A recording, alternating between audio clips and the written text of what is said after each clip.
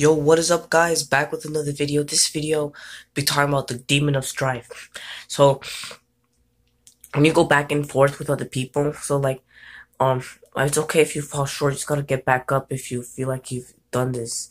But when when someone starts a fight, like arguing maybe about Bible scriptures, like that religious thing, like religious people like trying to make you debate about Bible scriptures, the demon of strife, that demon gets happy because he's able to feed off your energy, and don't let the demon of strife feed off your energy when you debate or take debate of going back and forth and it's fruitless and there's no point.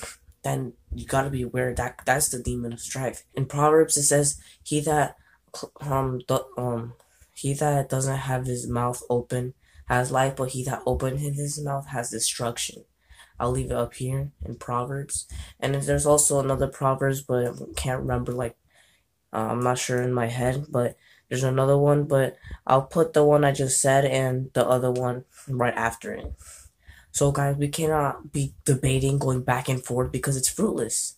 Like, why go back and forth? If they reject it, then they reject it. Just keep moving, keep going. At least you don't got blood on your hands, because he that doesn't warn the wicked, if you don't warn the wicked, then blood will be on your hands. And it says in the book of Ezekiel, it says that. I'll leave it up here. So we cannot have the demon of strife. We cannot be feeding into the demon of strife, going back and forth, and we can't be doing that. So that's the end of this video. It's pretty short, but this video is useful, so you guys know, so you don't debate.